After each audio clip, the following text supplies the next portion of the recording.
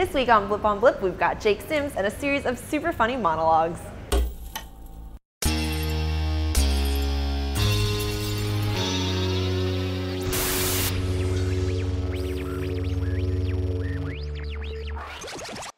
Hey guys, Annie here, and you're watching Blip on Blip. Kelly and I created this show to give you an inside look at what goes on behind the scenes right here at Blip.tv. On today's show, I interviewed Jake Sims, who's our project manager. He helped to oversee the entire destination site. Hey guys, I'm sitting here with Jake Sims. He is Blip's project manager. Welcome to the show. Glad to be here. Awesome. Why don't you start off like everybody does on this show and tell us what it is that you do for Blip. So I am the project manager around Blip.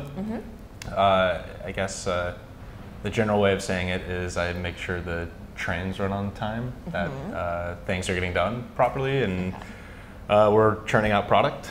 Okay, cool. What's your background? How'd you find your way to Blip? So my background is I've always kind of worked at small companies and small digital companies. Cool. Beforehand, I spent about three and a half years at a company called Sanborn Media Factory, which is a kind of a dev shop here in New York. Cool. And then just kind of was looking for a change after that and stumbled across Blip. I got introduced to Mike and then kind of went from there. Awesome. Okay, so lately within the office, something's kind of been going around. People have been playing with something new on the internet. It's not really Blip related, but do you want to tell us about it? Turntable.fm Yes. has been a nice little time suck for me the last week or so, for sure. For those of you that don't know, Turntable.fm is created by the guys that brought you Sticky Bits.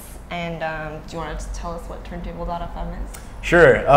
Turntable.fm is, man, what's a good way of saying it? It's like a social DJ site. Yeah, kind of, yeah. It's funny, they use like internet radio rules. So you have to have like at least two people in a room and then you just go back and forth like trading off tracks. Right.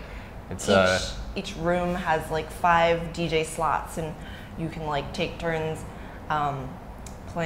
queuing up songs to play.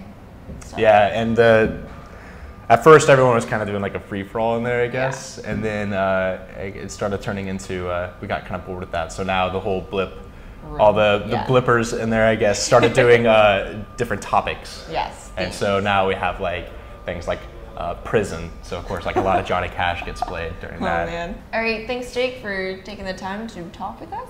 Of course, I'll be on Turntable if you want to find me later. Do you have what's your handle on Turntable? Beads or bees? Question mark. It's an homage to Arrested Development. All right. Thanks, Jake. Thanks, Jake, for taking the time to talk with us. If you want to hang out with us on Turntable, just look for the room called Blip.tv. Make sure you stick to the theme, though, if you're DJing. Otherwise, we'll kick you out. Anyway, we've got a bunch of great shows here at Blip.tv, and each week we like to highlight one that the whole office can't stop watching. This week, I want to talk about David Mitchell's Soapbox. Every week, David Mitchell, a very funny comedian from the UK, lays it all out and tells it like it is. For example, one monologue of his is about the word LOL. People only use it to acknowledge that you said something, not necessarily that it was funny, right? Yeah. If you'd like to check out the episodes for yourself, head on over to blip.tv/David Mitchell's Soapbox.